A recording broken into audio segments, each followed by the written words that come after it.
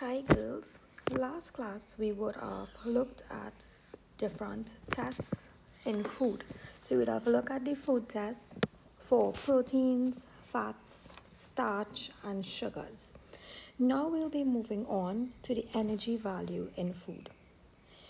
This way we will be able to work out what is called the calorific value to tell us how much energy is in the food that we eat. So we will be following along from page 24 in your textbook. How much energy is in your food? The amount of energy a food provides the body with is sometimes called its calorific value. We will commonly call it the calories that food has. The calorie is the old term for a unit of energy. And what that depends on is the proportion of carbohydrates and fats that food contains, right? Because as we know, carbohydrates and fats are what the body converts into energy for the body. So a method that we can use to find out how much energy food contains is to burn a sample of it. So we'll be looking at activity 1.9, the calorific value of peanuts. I will attach a simple video showing you how the calorific value of various types of food was found. So I'll attach that YouTube video for you all so you can take a look at the experiment, how it's actually being done and the results that they are obtaining. So you would have used peanuts, a retort stand and clamp, thermometer, water, a boiling tube, measuring cylinder, Bunsen burner, and a mounting needle.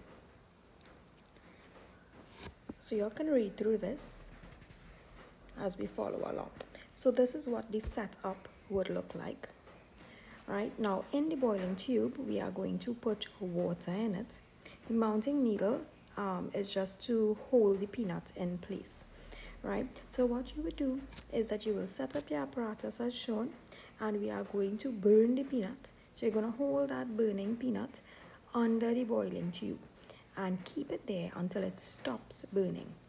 Right, so you basically want to burn out the entire peanut. If it goes out, then you need to relight it using your Bunsen flame.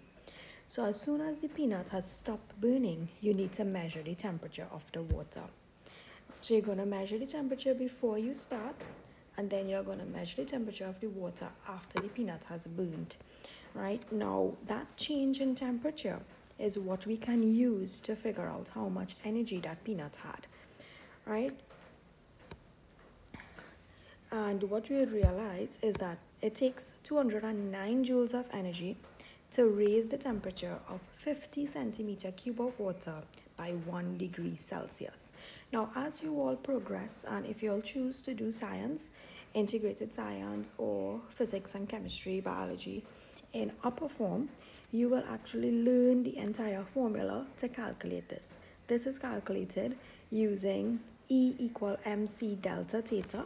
So if you all ever come across this formula later on, that is what we use to calculate energy. So we are not letting you all calculate the energy right now. So we are telling you how you can go about doing it. So on average, it takes about 209 joules of energy to raise the temperature of 50 centimeter cube of water by 1 degree, which is why in the boiling tube we would have put 50 centimeter cube of water. So if the temperature increased by 2 degrees, then we are going to multiply 2 by 209, and that will tell us how much energy was released by the peanut. So that will give me 418 joules. It's also good to take a note on packaging what it says, right? And this is a really cool fact, right? On food packages, you might see 10 calories, but you need to look on top. Sometimes you will see 10, you'll see kc on top. So that actually means kilocalories. So if we have kilocalories, kilo is by 10 to the power 3. So 10 is really 10 by the power 3, which will give us 10,000 calories, and so on. So that's how we can work it out. All right. So typical nutrition label at the back of packages will tell us what is going on with different types of food groups that we have and how much calories it contains. Typically, what they will tell us is how much a portion of it contains. So a packet of snacks might actually be, let's say, 500 grams, but the nutrition label will only tell you, in this case, for 100. So, and it will tell you number of servings is equal to 5. So it means if you want to get the amount of calories in that entire pack, you need to multiply it by the number of servings that the pack has. So that's something to keep in mind. So what I would like you all to do is go through this, and you are going to answer question 1, parts A, B, and C, and we will be looking at it in our next session. I want to talk a little bit of body mass index, or BMI. The BMI is a measure of relative size. Now, this is based on a person's height and their mass, right? If we look at it, BMI typically is a chart, and there's a range of values. If you are underweight, it can tell you if you are overweight or if you are obese.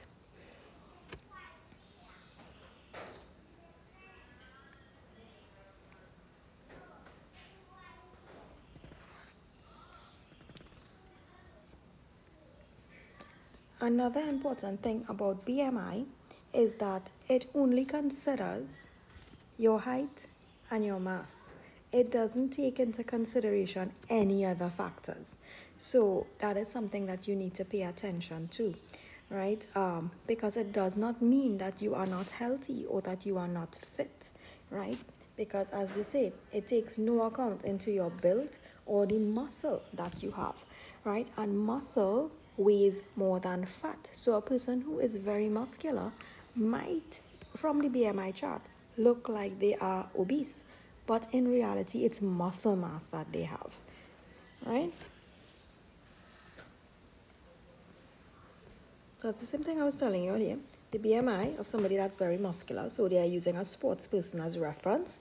The BMI of a sports person might suggest that they are obese, but because their bodies carry a lot of muscle, that will increase their mass, but they are not obese. They are actually probably more fit than you and I. So you are to take note of what does BMI mean.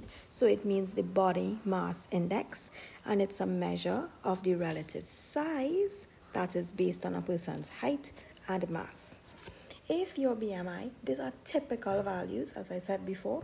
If your BMI is less than 18.5, you are considered underweight. If it's between 25 and 30, that is overweight, and obese is over 30. So you are looking at between 18.5 and 25 to be normal body mass index. So I would like you all to use the BMI chart that is located higher up in the chapter, and you are going to answer these questions. Now I am going to post this work as an assignment. So when you answer these questions, you are going to either answer it in your notebooks, take a photo of it and upload your answers, or you can type up your answers on a Word document, and you can save it as a PDF or as a Word file and upload it onto Google Classroom for me. So that's 2 activities you need to complete within this session. So this is due at the end of class today, right? So no later, I'm leaving you all until about 3 p.m. No later than 3 p.m. This should be submitted. This is work for you to do in class, right? So I'm going to repeat it. It's question 1 and 2 on page 27 using this chart.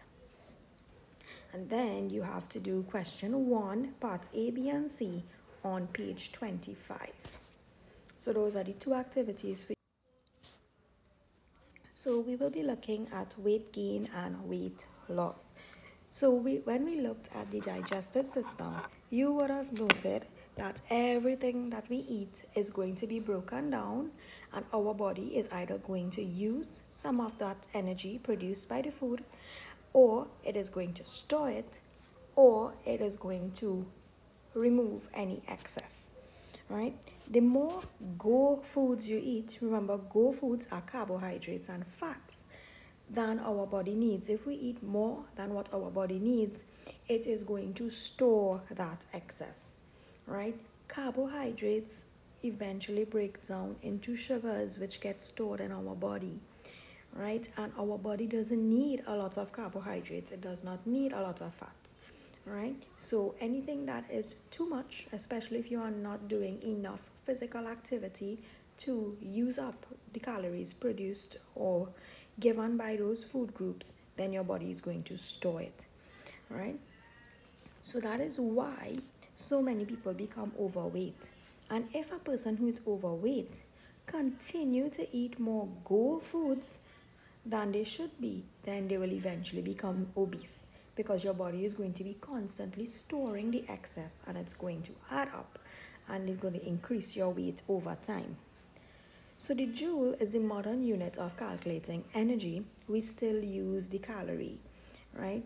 If you, as I said before, if you look at the packaging of products, we still tend to talk about how many calories it is, how many calories we should consume, and stuff like that, right? Anytime you are talking about diets, balanced diets, we still use the word calorie. So foods can be classified as high calorie foods or low calorie foods. And in the unit, we would have also looked at the amount of nutrients that a person needs based on their level of activity when we were looking at diets and balanced diets, right? So people who have office jobs and stuff like that, they are going to be needing less calories because they are not as physical outside there. They do not have a physically demanding job, right? Another thing is that older people also need to reduce their calories because they are not as active as they would normally be, right? So their body doesn't need the same amount of calories that it needed when they were younger. So this, you're going to read through this chapter, right? I'm just pointing out some of the main things for you to take note of, right? As people grow old and retire from work, they become less active. If they become less active and they are not compensating it with exercise, then they cannot take in the same amount of foods that they would normally do. And it's not necessarily with the amount of food a person eats, but it is the type of food they eat. So instead of eating a large amount of high calorie foods, right, like fried foods, oily foods, fatty foods, they can take on same high calorie, same serving of food, but it can be serving of low calorie foods. So more vegetables, more healthy fats, more healthy foods. So it's not like they are going to be starving themselves, but they need to eat the right types of food, right? So this here is an example of a low calorie meal. So it's a mixture of different types of vegetables. All right, and you can read this little fun fact on your own. And you can also look at this little green box here showing you some low calorie foods from a cafe's menu. So you are to take note of high calorie and low calorie foods. Now you are to go through this question here, part A and B, but you don't need to submit it to me. We will be looking at this and we'll be discussing it in our next session. I will be checking to see if you have done the work that you needed to get done. All right, in our next session, we will be continuing with fat or thin. So you can start reading it up. We will be discussing lifestyles and diets and all of those fun things. So our next session is going to be next week